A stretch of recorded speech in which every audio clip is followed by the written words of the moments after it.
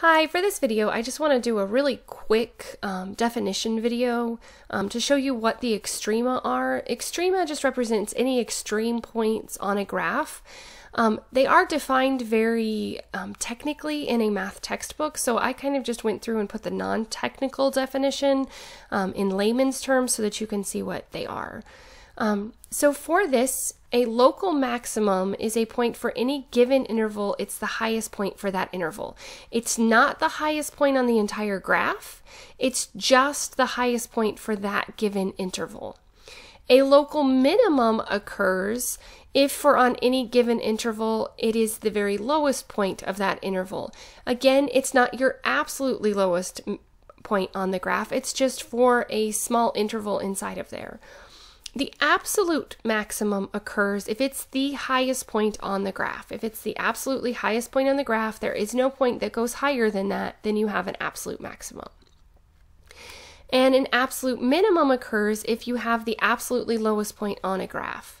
Okay, so what I want to do is just kind of do a couple of pictures to kind of highlight what each of these would be.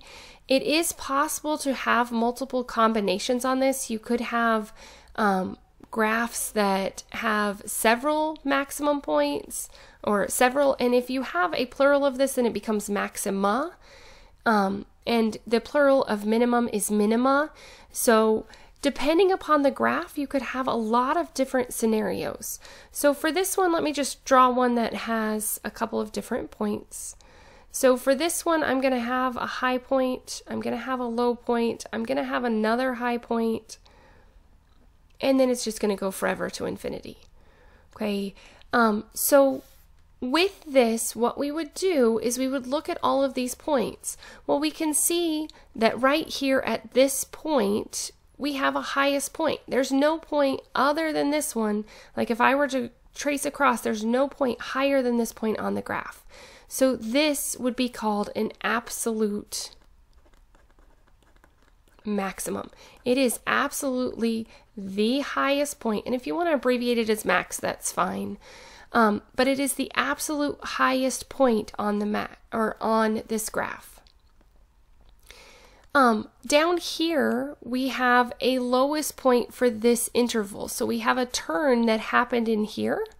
So this would be called a local minimum. It's not my lowest point on the graph. But for this interval right here, it is going to be, sorry, I can't spell and talk at the same time. Let me spell that correctly.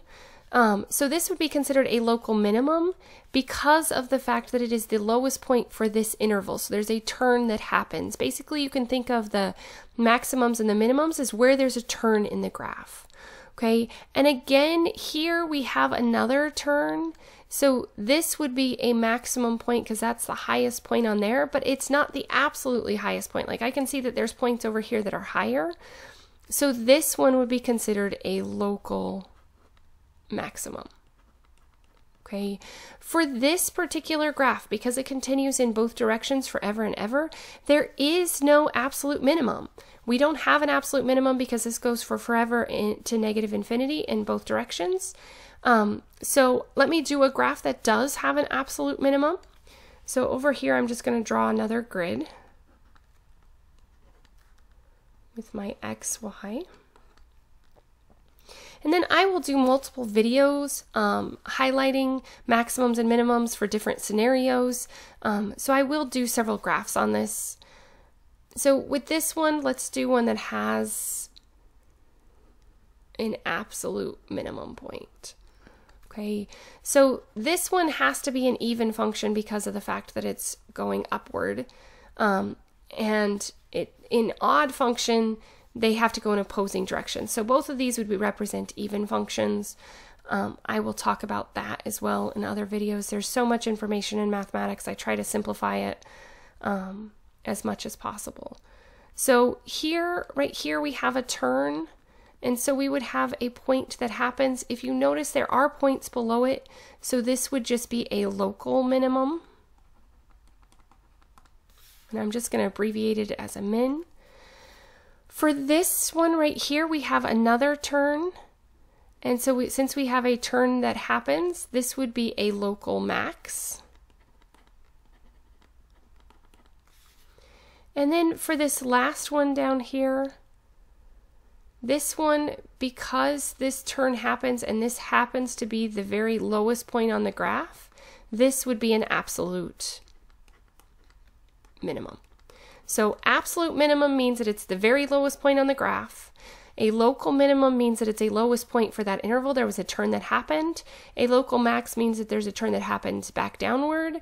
And then an absolute max means the very highest point. As always, thanks for watching. If you have any questions, please let me know. Please continue to check out all of my other video content. And if you would like to subscribe, please do so.